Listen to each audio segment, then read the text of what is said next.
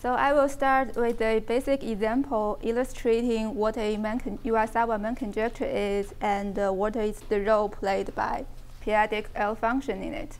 So probably for most people, the main interest is about the Iwasawa main conjecture, but I put the p-adic L function in front only because that's so far what I have done is more related on the p-adic L function. Okay, so many interesting problems in number theory is about unveiling the relation between the special values of L functions and a certain arithmetic object. So let's see a basic example. So let P be an odd prime and zeta P be the primitive p-th root of unity. And we consider the field Q joint, the rational number joint with the zeta P. And we consider its maximal abelian unramified extension, then the Galois group is going to be isomorphic to the ideal class group of the field Q joint with zeta P. And we have the class number formula, which says that the size of this class group is equal to the product of some invariance of this number field times a product of Dirichlet L values. And we see that, so here the omega is the Tate-Muller character. So it's from Z modulo P cross to the P minus 1th roots of unity, defined as omega A modulo P is congruent to A. And we see there is a product on the right-hand side. So that makes us think that maybe we should also decompose the left-hand side. And that's indeed the case. So because there is a Galois group isomorphic to Z modulo P cross here, it naturally acts on the class group. So we can consider the omega I eigenspace. And if we consider only the odd i's, we get this equality. So the product of the omega I eigenspace is equal to a simple factor times the Dirichlet L values. So I moved 1 to 0 by using the functional equation. And if I further only consider the P part, and exclude the I equals 1, then I get an exact equality of two products. So the product of the omega I eigenspace of the class group equals the product of the L values. And so we see the equality of two products. One naturally wonders whether actually there are equality for each pair, and that's indeed the case. So the class number formula tells us that the two products are equal. Then the refined Herbrand-Ribet theorem tells us that for the P part, actually each pair is equal. So that's the story for the field Q joint with zeta P.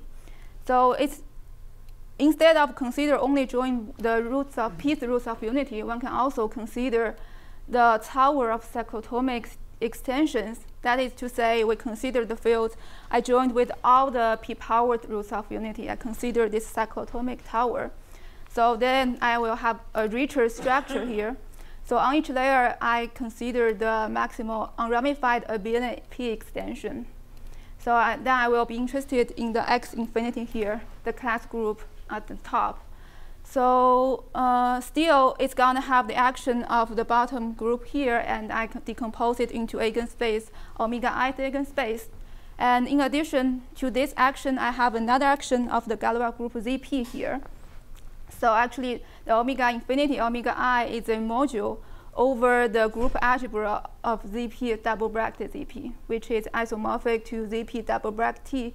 And usually, this algebra is called the Iwasawa algebra. So this module here is often the Iwasawa module over the Iwasawa algebra, and we know it is finitely generated and Gaussian. So we can define the characteristic ideal of this Iwasawa module, and this is exactly the analog of the class group there. It measures how big the module is, and so next is to what it's equal to. So what's the analog of the L values there? And the answer is going to be the Kubota-Leopold p-adic L function. So this is an element inside the Iwasawa algebra, and you can characterize it by its interpolation property. So it's evaluate at these points. It's going to give you the L values, Dirichlet L values, with the factor at P being removed. And so I think that there are two ways to think of a p-adic L function. One way is to think that it as a p-adic analytic function interpolating spatial L values. The other way is to think that it just as an avatar of a collection of modulo congruences of L values modulo powers of P. So in this case, the existence of this p-adic L function is more or less equivalent to we have the Kummer's congruences for spatial L values. And so we can conjecture, so the conjecture, you have this equality, so the characteristic ideal is generated by this p-adic L function. And this is the so-called Iwasawa main conjecture, and now it's a theorem of Maser-Wiles. And from this result, you can actually deduce the previously mentioned Herbrand-Ribet theorem. So this, to summarize here, so the Iwasawa main conjecture can be viewed as a generalized class number formula, and the p-adic L function is the object appearing on the analytic side. And actually, this picture generalizes. You can formulate similar theorems or theorem conjectures for elliptic curves or more general automorphic Galois representations. So in order to formulate the Iwasawa main conjecture for a p-adic Galois representation, the p-adic L function needs to be constructed.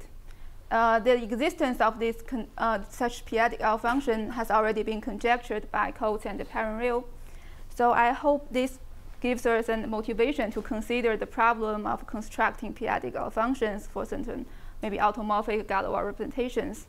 And what I did in my thesis is to construct the p-adic L function for a specific kind of automorphic representation.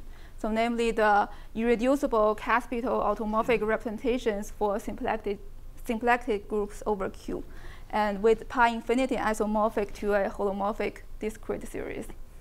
So probably there's much terminology in this sentence, but it doesn't really matter if you have not yet seen it before. So, or if you in more classical language, you can think of it just as a Ziegel modular form of degree n. So it's a multivariable holomorphic function satisfying certain nice transformation property. Then you can attach to this representation. You have the L function, and you have the analytic properties for L functions. You also have algebraic result for the spatial L values.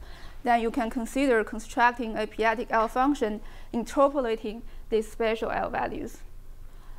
With chi varying among Dirichlet characters, with the conductor being a power of P, and the k will vary among critical points for this L function. And even more, you can vary pi in a Hida family, so which is just a collection of automorphic representations which vary p-adic analytically in a nice sense. So my result is that if pi is ordinary, then there exists one variable p-adic L function for this pi. And if I'm given an n variable Hida eigenfamily, then I can construct an n+1 variable p-adic L function for the Hida family. So I put a quotation mark here because I don't have enough space to really write down all the interpolation result here to really characterize the p-adic L function. But I only want to mention one thing quickly that yes, the same. And so for Hida family, so for SP2n, the Hida family has n variables. So I only want to quickly mention one thing about the interpolation result is about the factor at P. So we know in order to interpolate p-adic L function, we need to do some modification at P. So in my construction, finally after computation, the outcome result, the factor at P, actually does agree with the conjecture of Coates and Perrin-Liu. So the construction relies on the doubling method developed by Garrett, Piatetsky, Shapiro, Rallis, and Shimura. Which representation is the dual group for your L function? Standard one. And so it roughly says this. So if you consider the Ziegel Eisenstein series on the double-sized group, i.e. the SP4n, and you restrict it and pair it with the pair of the Ziegel modular forms in the representation, you almost will get the L function there. So this equality tells us we can reduce the study of the L function to the study of the Ziegel Eisenstein series. And so this method has already been used to study the algebraicity and the p-adic properties of L values by many people. Just list a few here. And so our construction involves mainly, I think, 3 steps. So the first one is to select nice sections at P and infinity for the Ziegel Eisenstein series so that I can have the desired p-adic congruences, and also to make sure that the local zeta integrals are non-vanishing, especially the Archimedean one. And so in the construction of p-adic L functions, when we apply this kind of integral representation, actually we need to be very explicit. We need to pick an explicit section from the degenerate principal series and to do all the computations and to see the wanted p-adic congruences. And the second step is to study the algebraic structure of mass Shimura differential operators. The reason is that in order to define the section I want at the Archimedean place, I need to use these operators. Because I want to study some algebraic and p-adic properties, so I want a nice algebraic structure for these operators. And this is done by constructing certain nice automorphic sheaves over Ziegel varieties. And the final step is that I need to compute the zeta integrals at P. And I have an explicit section, and I do all the computation, and I get a factor, and compare to the conjecture by Coates and Penriel, and see they do match each other. So after normalizing this p-adic L function, then it's gonna be the object on the analytic side of the Iwasawa-Greenberg main conjecture for the family of Galois representations associated to the Hida family C. So roughly it's written as I predict that the characteristic ideal of this Pontryagin duo of the Selmer group is generated by the p-adic L function. So I don't have enough space here actually to rigorously define this Selmer group here. So I will just give a very rough description of what the conjecture should predict. Okay, so then there's actually a common strategy for attempting to prove one divisibility in the aforementioned theorems and conjectures, i.e. the divisibility that the analytic side divides the arithmetic side. So the idea is to produce elements in Selmer groups by utilizing congruences between Eisenstein series and the cast forms. So this idea originates from Ribet's proof of the converse of Herbrandt's theorem, and it's further developed into a very general machinery by Weil, Sorbonne, and Shea. So the key input for running this Eisenstein congruence machinery is to have a family of Klingen-Eisenstein series satisfying the following 2 properties.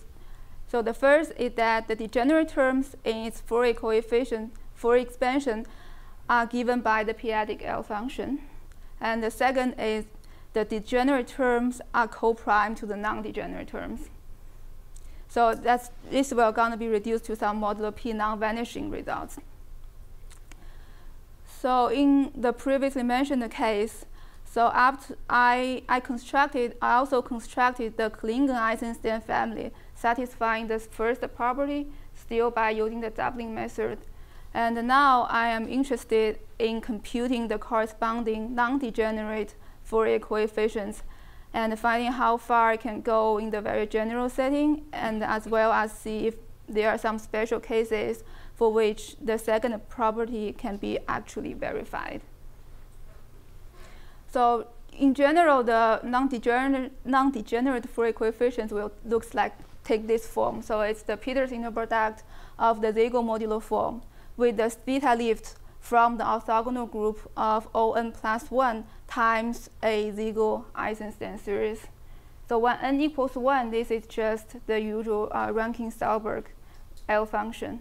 But for general n, so far I have no idea whether this is related to certain L functions or it fits into some general framework of integral representations of L functions or L values.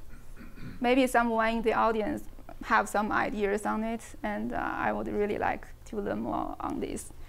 And so this is a picture for the symplectic side. So it looks pretty much like one side of the seesaw diagram. So you can also go to the other side. Consider this problem on the other side to go to the orthogonal side. Then you have the theta lift of the zygomodular form here, and you have to integrate this over one factor down here.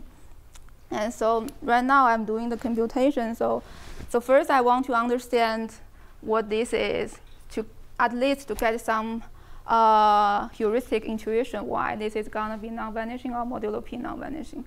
And second is to do some really maybe explicit and long computation to relate the change of indices of the Fourier coefficients to translation by elements in the orthogonal group for this Schwarz function. So then I will see maybe some distributions here. And that's one that I want to probably consider saying something about this function that is defined by integrate this theta lift along the factor here to see whether there is some reason to see the non-vanishing for this function here. So, and that's it. And thank you.